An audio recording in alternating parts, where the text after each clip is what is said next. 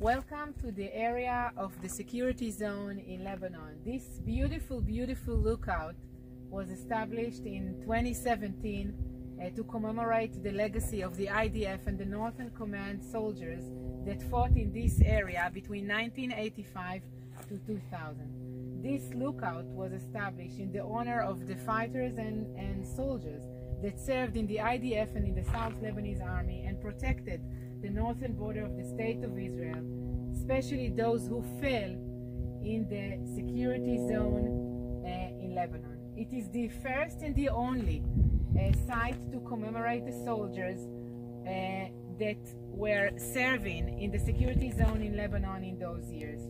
From this lookout, we can see the security zone, the northern border of the State of Israel, and a few special areas that are actually telling the history of the security of this place until today. We are here in the mountain Ben Abtarim, Mount Dov, Katef Sion, in the border with Lebanon, 1,168 meters high, and this is actually the western branch of Mount Hermon, which is right over there.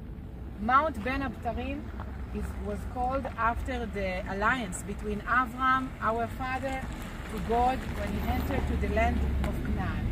Mount Dov was named after Captain Dov Rodenberg, who fell in a battle between terrorists in August 1970, while clearing the Fatah land from terrorists.